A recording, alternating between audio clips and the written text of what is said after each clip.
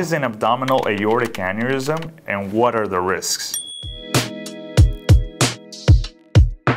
Let's backtrack a little bit. What is the aorta?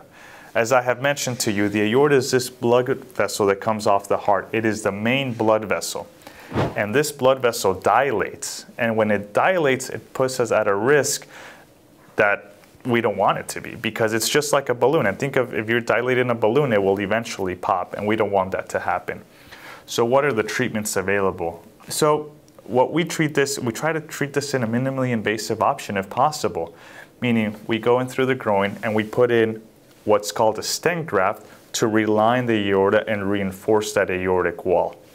Also, if that is not available, then we can do open procedures, meaning we take out that aneurysm and replace it with a graft and we suture that in.